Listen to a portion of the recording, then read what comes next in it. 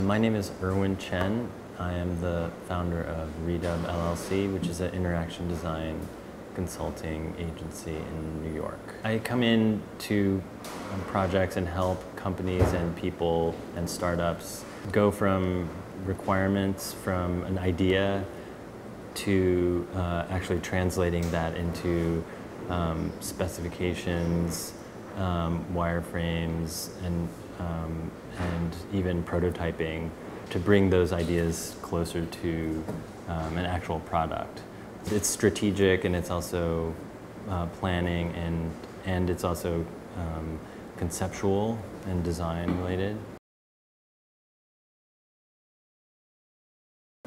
At MIT, these guys were developing this substrate that produced a film that could refresh and change, but it was a stable, reflective medium, and it was just a sheet. There was like a sheet of people thought it was going to be used for advertising and like refresh displays on on billboards or whatever, or smaller things. And then when they started applying it to e-readers, to little devices, it seemed like a perfect marriage. But I think the ultimate problems that I had with it were the refresh rate, meaning like when you turn a page, it feels clunky. It feels like there's something. It feels like inelegant. I also felt like the attention to typography was kind of lost. Or not fully realized. So I feel like that's a big. Just from a design standpoint, I think, if some of the top typographers today were hired by Amazon, I think I would be really excited. And I think a lot of people would see the benefits of that. To a lot of people that matters. But actually there's the flip side to it is, if you look at if you go on the subway now, you can see tons of people reading Kindles, and they have no problem. They're totally engrossed, and it works perfectly for them. And they may prove me wrong that the Kindle is like I see the Kindle as like a transitional device. But when you get to the iPad, the possibility, you can do the same thing, but the possibilities are much greater. And a lot of publishers are trying a lot of experiments. They're actually trying to rethink their material and their content for the iPad, to take advantage of the iPad. So if you look at Our Choice, which was Al Gore's book about global warming, I know the publisher and the editor who worked on it.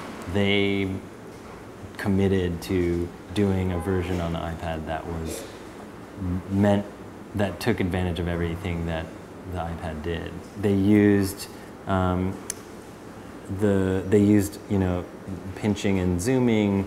There was tons of opportunities for interactive, interactive visualizations of graphs and data. They even used the microphone that on iPad 2, where if you blew into it, it would spin this turbine, which taught you about electric wind-powered electricity generation. They did everything. They rethought the book they re-engineered specifically the book for that, the content for that medium.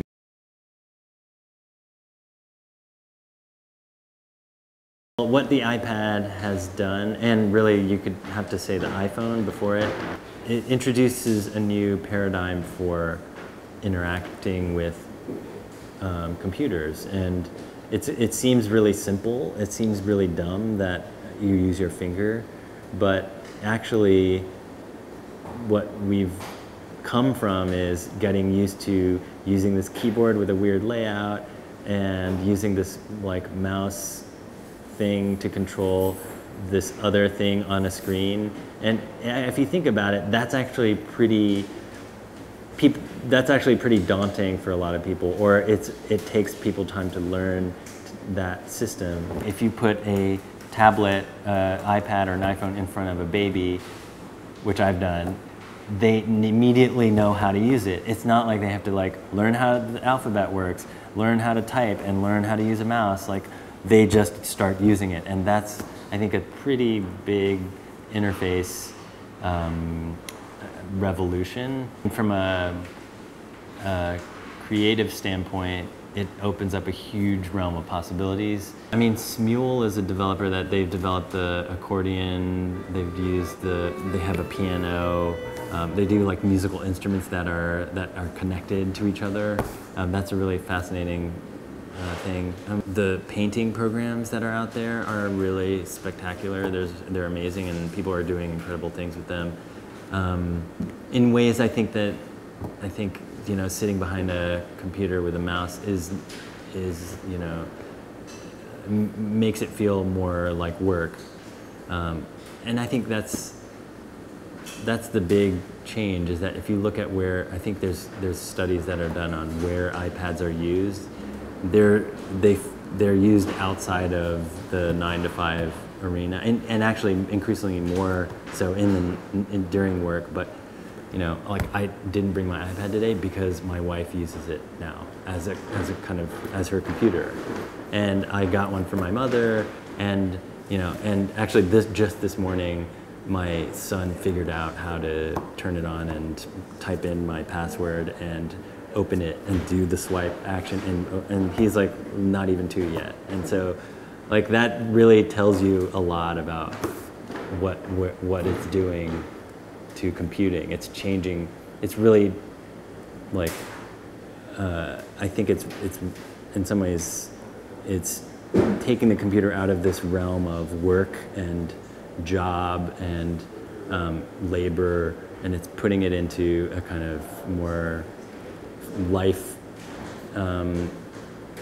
realm, where it's in part of your, it's in every day of your life, every part. It could potentially be in every part of your life because of the way apps can be written and take advantage of situations that are not just typing numbers into a spreadsheet or typing words into a, you know, screen.